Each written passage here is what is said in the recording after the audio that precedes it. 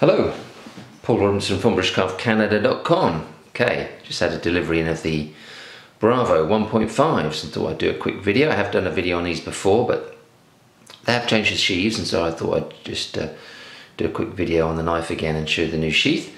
And always nice to have a delivery of Bravos in. Excellent knives. Of course, this is one of the better, larger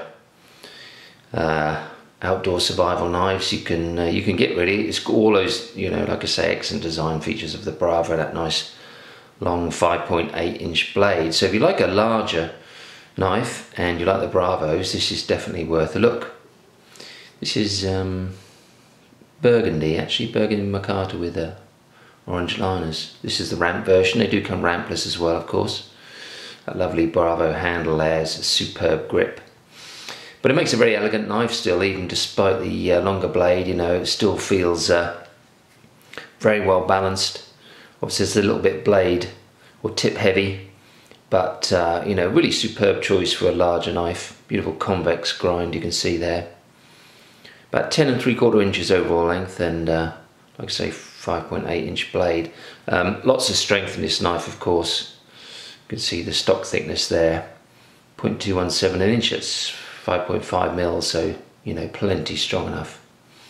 But very nice knife here, mosaic pins, lanyard hole. Like I say, excellent choice. This is using the classic Barkriver steel, the A2.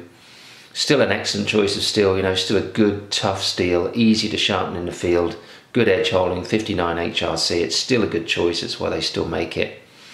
So all round, this is a very, very capable, quality, larger knife.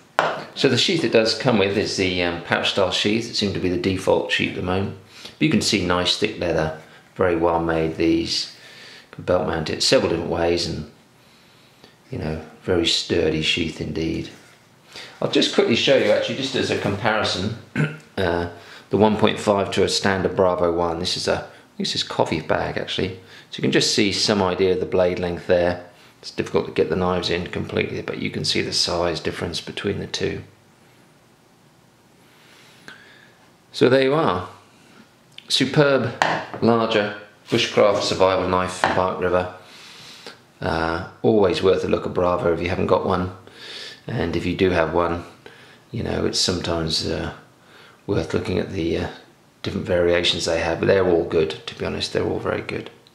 So you can see them on our site, bushcraftcanada.com. Just have a look under Barkriver Bravo 1.5.